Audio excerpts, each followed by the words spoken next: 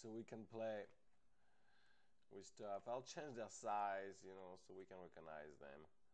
All right, and we'll call it. You know, I like to do a lot of astronomy, so we'll call it, you know, planets and so forth, which is pretty cool. It works pretty well for that type of things. Okay, and we'll put a bunch of them. Oops, sorry.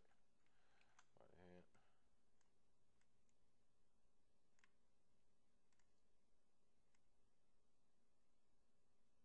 Right there. Okay, let's save that quickly. And we'll call that stars.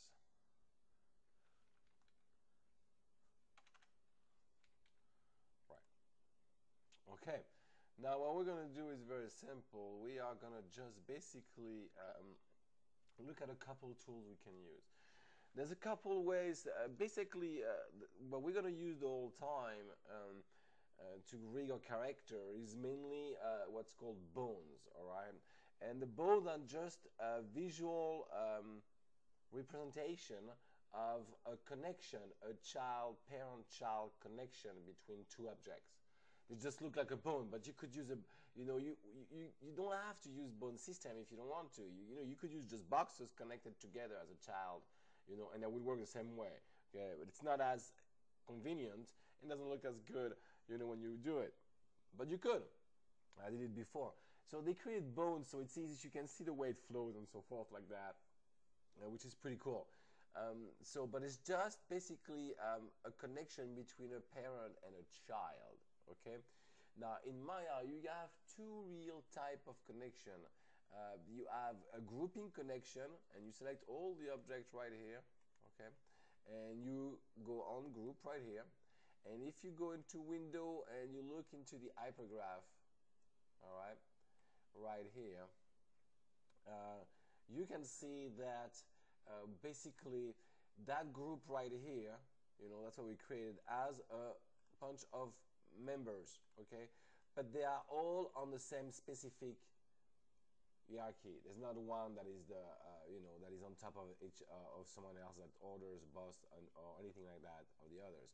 If I group one of the members, nothing happened to the others unless I select the group and I move everything.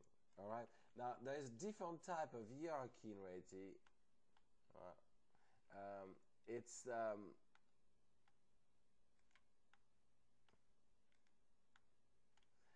simply called parenting.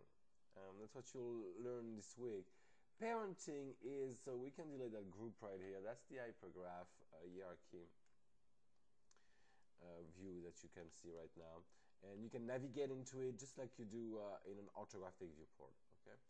Now I got sphere 1, 2, 3, 4, as you can see right there. Let's say I want to have, when I move sphere 1, sphere 2 move with it. So I'm going to parent it. So, you know what I'm saying? Grab it with the middle mouse button, you know, and drop it into it, and then it's parented. Meaning, when if I select that sphere 1, you know, right here, both of them are going together, but not the others. If I select sphere 2, only sphere 2 goes, and nothing happens to sphere 1. All right, it's a classic parent-child relationship, where basically if you move the parent, the child moves. If you move the child, the parent doesn't move. Okay, and that can be done at all level like that. Again, using the middle mouse button. You can drop them, and if I select the first one, the main one, then everything goes with it. All right. If I select the second one, then only those three goes with it, so they can work by themselves. All right, and same way right here. Okay, until you get to the last one right there. Okay, that's a parent-child connection. That's basically what bones are. They are a parent-child connection. All right, just a bit more complex than that. So that's what you'll do in the first week. Okay, now let's look at our bone stuff. Okay, all right, let's look at a top view. You never want to lay bones, you guys, in a perspective non-orthographic viewport. You always want to lay bones. That's one of the main rules. Always lay bones, you know, and create your rig in an orthographic viewport. The second rule is to always never move a bone. Don't translate it. You can rotate it. All right, do not translate it. When you translate a bone, you basically messes up with his rotation axis. Then you'll have to reorient the axis, and it's not always ideal. Let's keep it this way, okay? So now, in your business for this class, you're going to be mainly with the actual animation tab right here, and you're going to mainly work with skeleton and skins right here, okay? Skeletons to actually create the actual skeleton itself, the bones, and the IK, some of the animation system that you will use that we'll look into in week 3 or 4. We'll look at IK, we'll create a full IK system. I forgot to tell you guys that. And the skin one is basically where you attach the skin of your character to those that puppeteering system, to that skeleton. All right, so that's pretty much what you're going to work, and actually pretty much that's it. All right, so for today, just so we know, the join tool basically will let you create joins. So you click it, and you can actually snap it, which is a good thing. So let's say we want to be very accurate, and we want all those planets to actually rotate around that sun right here. Okay. So we're going to snap to point right here, get really close, and snap a bone right there, right in the middle. See it on screen? Now we're going to go to the other one right here and snap another joint right there. Then we can click on enter. Okay, zoom out. Cool. Now what we can do is that we can attach that planet. We're gonna let's detach from the hierarchy. See, we can see our joints just like a hierarchy.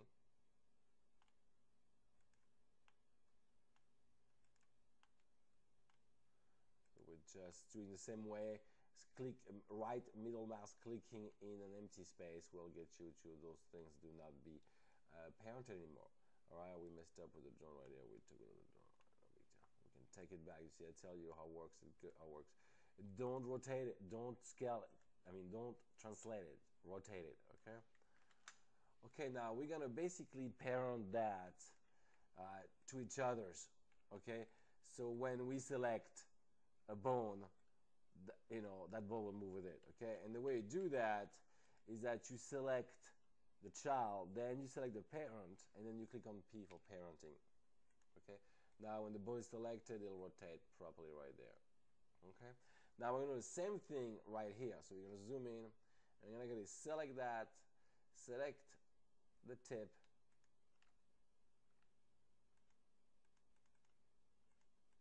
oh no, that gets tricky. Right here, make Gizmo smaller by clicking on minus on your keyboard and plus to make it bigger, and then click on the P like that. So now when we select that, as you can see,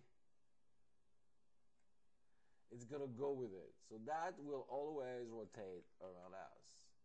You know what I'm saying? Now we'll do the same thing. We'll select, we'll go now to a new tool in skeleton. We can take, the join tool right here and click on here, and then go right there to click on that one.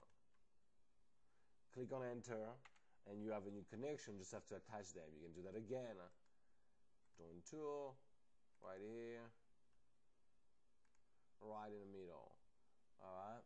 Now it's just time to actually attach them. So 1, 2, click on P, child, parent, click on P for parenting. Okay. Now you'll see all those will rotate at once. All right. So, it's just a simple one for that one. Very simple. And you could actually, if you wanted to, move it, but never move it for characters. You can do that if you want to for planets and so forth. For characters, never do that because they don't rotate properly after that. Okay? And that's it for the first week. Get used to that. The hypergraph, using hierarchy, grouping, a child and a parent connection. Play with some bones like I just showed you in the parenting tool, to get a bunch of stuff going, and try to find some intricate way to use that for like systems and stuff like that. Okay? We'll see you guys again next week.